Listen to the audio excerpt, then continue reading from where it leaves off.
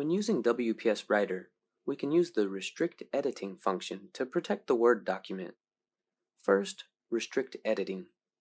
First, get into the Review tab and click Restrict Editing to open the Restrict Editing dialog on the right.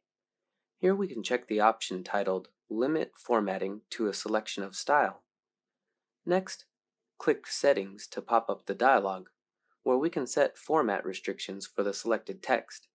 In this way, any format changes will not be allowed in this document, while the Format Painter tool is unable to be used. We can restrict formatting to the styles by selecting in the Show drop-down menu in terms of actual demands. If you want to make it more accurate, you can select Used in this document at Show and see the document's styles in the Styles are currently allowed box on the left below.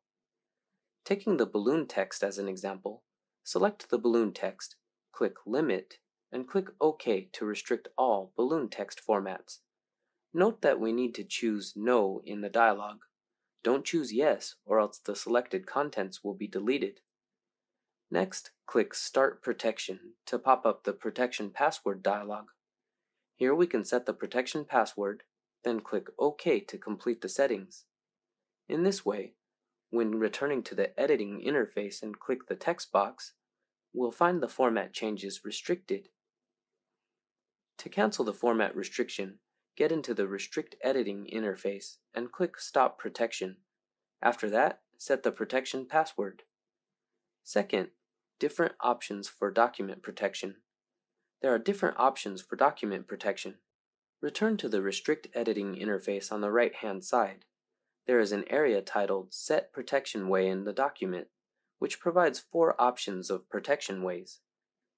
If we turn on the Read-Only mode, which restricts editing on the document, the Tracked Changes mode allows editing and will track the changes.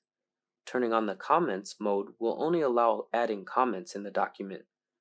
The Filling in Forms mode refers to the status that only filling is allowed. Choose Read Only and click Start Protection. Then we can set the protection password in the pop-up dialog. Then click OK to complete the settings. Then the Word document will be protected, with the upper function area becoming inaccessible.